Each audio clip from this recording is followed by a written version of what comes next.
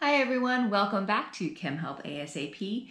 In this video, we are going to discuss the difference between matter, mass, and weight.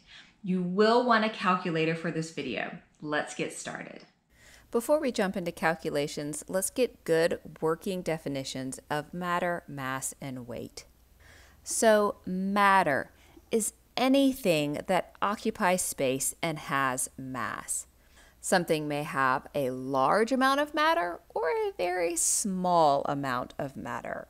But as long as it occupies space and has mass, it contains matter. Mass is defined as the amount of matter contained in an object. Mass is a way to measure the amount of matter.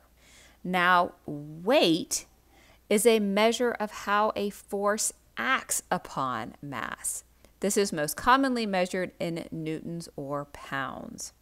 There is then a mathematical relationship between weight and mass. Here it is right here. Weight is simply the mass of an object times the gravity acting upon that object. We often abbreviate this as W equals m times g. Before we put numbers in, I want to be really careful about units. Your mass must be measured in kilograms and your gravity must be measured in meters per second squared. This will give us newtons as our final unit. Let's do a problem. The gravity of an unknown planet is 12.11 meters per second squared. What is the weight of a person if their mass is 90 kilograms? The first thing I want to check are my units. My gravity was given to me in meters per second squared, that matches, and my mass was given in kilogram, which also matches. Plugging our numbers in, we are simply going to take 90 and multiply it by our 12.11. Our final answer is 1,090 newtons. This next problem reads, the weight of an earth mover is 1.14 times 10 to the 8th newtons. What is the mass of the earth mover in grams? The gravity of Earth is 9.8 meters per second squared. Let's check units. My weight is given in newtons. That's great.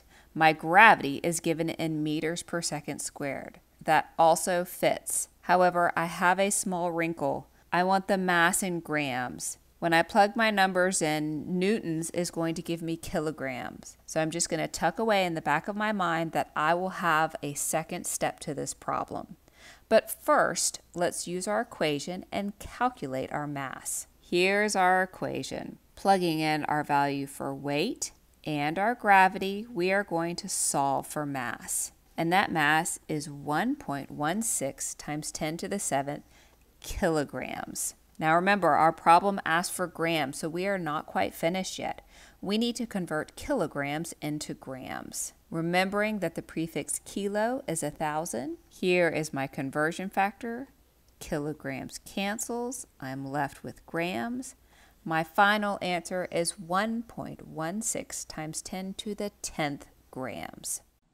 I hope this video offered some clarification between matter, mass, and weight.